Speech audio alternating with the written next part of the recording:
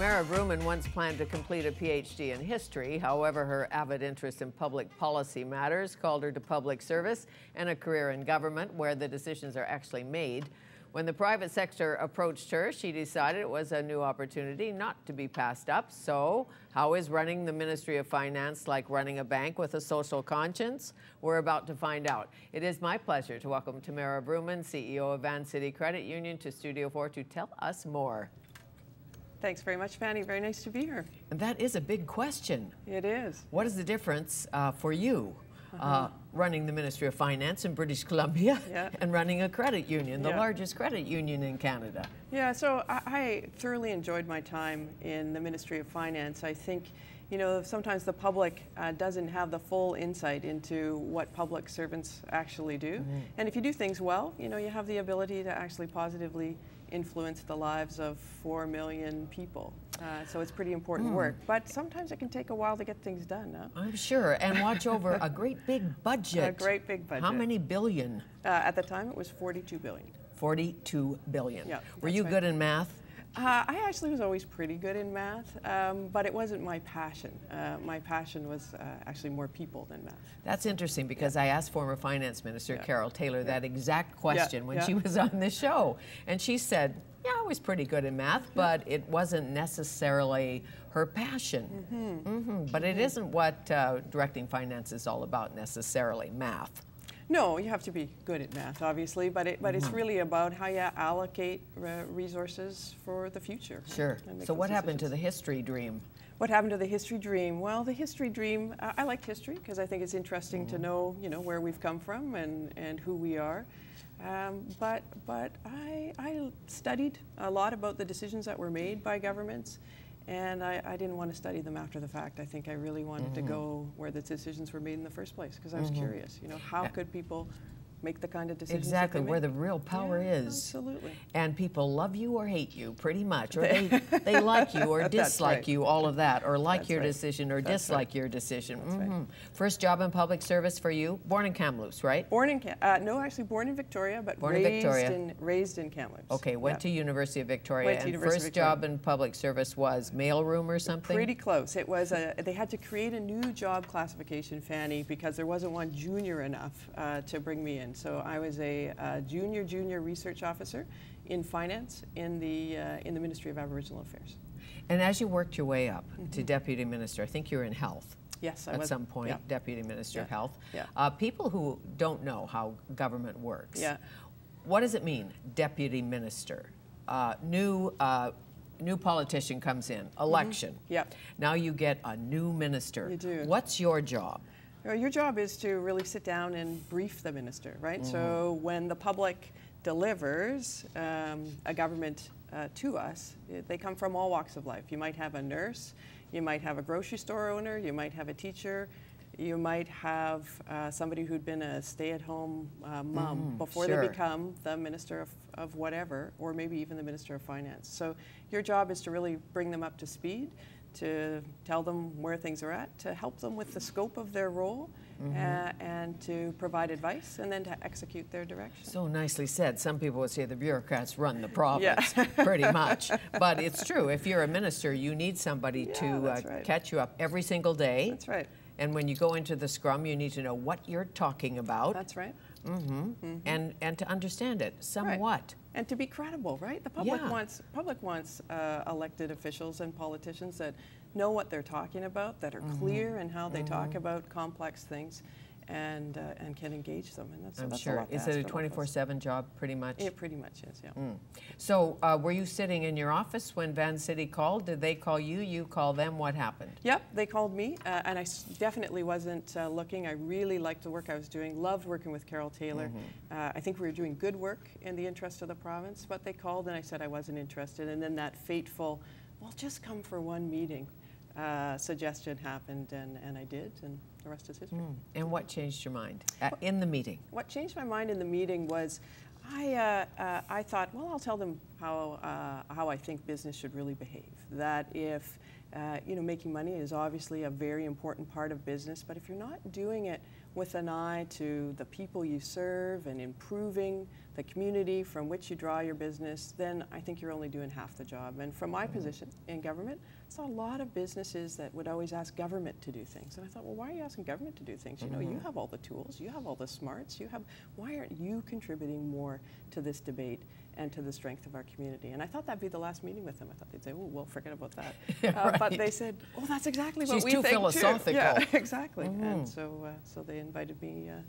They invited me to join. First day on the job, what didn't you know about perhaps the private sector, but that's not a very good question. The credit union, the mood, the feeling, what it was. And the real question is, what's the difference between a bank and a credit union? Yeah, the real difference between a bank and a credit union is a credit union, we're owned by the people we serve.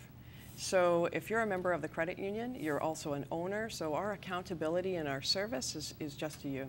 If we're in a bank, you know, my mom worked for a bank, she still does. Really? I worked for a bank, that's so right. It's in the genes. It is in the genes, my whole life. And you know, she'd come home and she'd say, I really wanted to help this customer, and she'd do her best, just like we do. But the customer knew, and she knew, that there was a third party, an invisible third party in the room, and that was a shareholder. And that shareholder was going to demand a cut and a say in however that business transaction was conducted. So they're not able to be, I don't think, as flexible as we are. They're not able to be as connected on the ground as we are.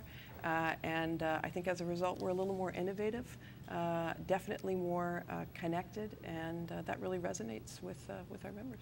Any idea who started credit unions?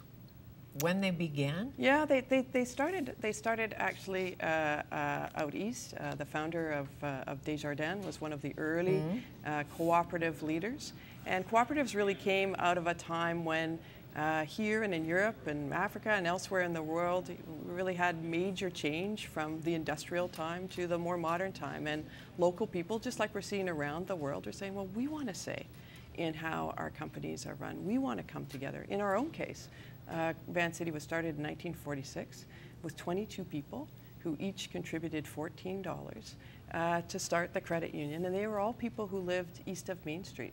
And at that time in 1946, you know, you couldn't get a mortgage from a bank if you lived east of Main Street, because the banks didn't think that they would be worth anything. Well, and sometimes when you lived west of Main Street, you couldn't get a mortgage, that's right. depending on your circumstances. That's but right. Are you telling me, in a sense, it's a profit-sharing situation, or what? We're definitely a for-profit business. We capitalize our business with in the same way that most people capitalize their own finances. You know, the old-fashioned way, by saving it year after year after year. So the excesses from our business are saved as capital, and that's how we run our business. So as you know, banks have the reputation of being the fat cats and the deeply bloated institutions. In Canada, a little more regulated, a little more solid than in the good old USA. And what about credit unions here and in the USA? Same regulations? Are there credit unions in the United States? What? Yeah, there are credit unions in the United States, quite different, Fanny, than the credit unions here in Canada. They're more limited in where they can, what they can do and what they can't do. They have preferred tax status, so they're very, very limited in how far they can reach, what kind of obligations they can take on. So they tend to be quite small and quite fragmented. Well, you know how much trouble we're having in the good old USA, and I can say we because I used to live there with the health care and that word, that socialism word, and I'm sure and even the co-op word in the Midwest is a tough one. It is. It is, and also in parts of the South too. But certainly credit unions, we see credit unions doing great things in the Western U.S. They've been very innovative around environmental lending, really important in Hispanic and immigrant communities. A lot of folks in the U.S. Don't have bank accounts. It's not the same as in Canada, where most people have a bank account regardless of circumstances. Right. And is there something I can't get at a credit union, a T-bill, tax-free savings, something that I can get at the traditional bank I can't get at the credit union? I don't think so. And I think there's more that you can get at the credit union in some ways than there is than there is at the bank. So yeah, we offer all services. You know, we have a wealth counseling firm for people who have particular wealth management needs. We have foreign exchange. We have commercial lines. We do multi-unit, high-rise finance construction. We have venture capital. So how are you affected when we have a subprime meltdown and the U.S. has a subprime meltdown, economy faltering, perhaps going up today, not sure? Yeah. How does that affect you as opposed to a bank or any differently? Yeah, so Wall I think Street goes a little crazy. Right, we did quite well through the crisis because you know, our assets are tied to our local economy. So unlike a bank that is invested in multi jurisdictions in terms of how they capitalize their business, we're local. So we rise and fall with the fortunes of our communities, of our members, and of our local economy. So we did quite well through the transition. And globally, where do you fit in? I know you belong to a global organization. Yes, we do. Yeah. The acronym is, not sure, you tell me. The Global Alliance for Banking on Values. Yes. Which means? Yeah, the Global Alliance for Banking on Values is a network of 14 of the world's most sustainable banks, representing everywhere from the Netherlands to South America to Bangladesh to the United States to Canada. And what we commit to is that we put the needs and the interests of people first, and we do the right thing for communities, we're environmentally sustainable, and the profitability follows. So we just released a study comparing the Global Alliance Bank. It was funded by the Rockefeller Foundation out of New York, comparing our members with what they call the 29 world's most important sustainable financial institutions by the Financial Stability Board, which is the board that Mark Carney, our governor of the Bank of Canada, now chairs. So there's not one Canadian bank on that list because they're too small. So these are the big behemoths, you know, the too big to fails. We compared our financial performance from 2007 to 2011 with theirs. And the sustainable banks outperform them in every single category. So what about books like Too Big to Fail and The Big Short or The Little Short or whatever it The Great was. Short, yeah. The Great Short. Yeah. Do you read them? Do you pay close attention to them? I read a lot. I like to read. You do. Yeah. So I definitely read all of those things, and I think it's an interesting time to be in finance. You know, you used to go to a cocktail party and people found out that you're in finance. It was a bit of a snoozer. They maybe asked you about their portfolio.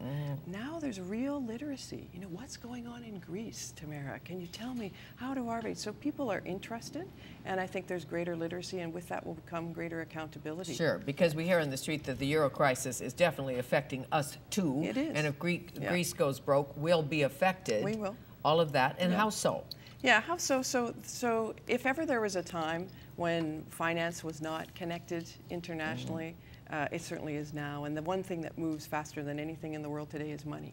And so we are all interconnected, just like we are in a telecommunications sense, we are in finance as well. And so we have investments, our banks have investments, and our governments do, in Europe, and when they go, you know, just like your own portfolio, if you take a loss, you take a loss. Ooh, I have been doing that occasionally. Tamara Vrooman, our guest, she is the head of VanCity Credit Union, the largest credit union in Canada. We'll come back.